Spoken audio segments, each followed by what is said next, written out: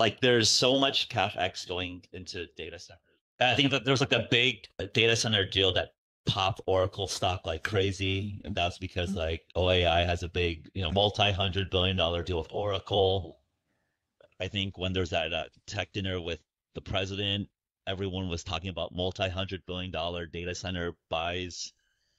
And then you look at like the revenue numbers of, even, you guys are growing super quickly, but it's like tens of billions of revenue. So how does that check out? Like, what are the people not understanding in media that you guys are seeing where the smartest people are deploying hundreds of billions of dollars into CapEx?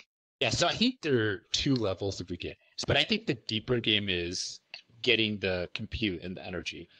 And that's actually the real battle. I think your researchers can be however good, but they can't be productive if you're not running at some multiple of compute better than your peers. And so I think everyone's seeing that this is a bottleneck.